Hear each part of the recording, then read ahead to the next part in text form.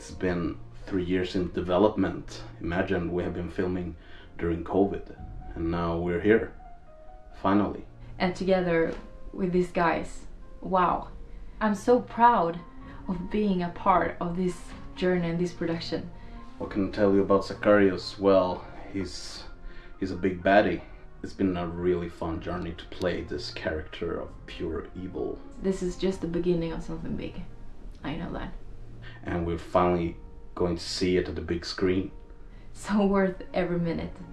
And I feel so lucky to be here. I would love to see you guys on the premiere. See you soon. Ciao.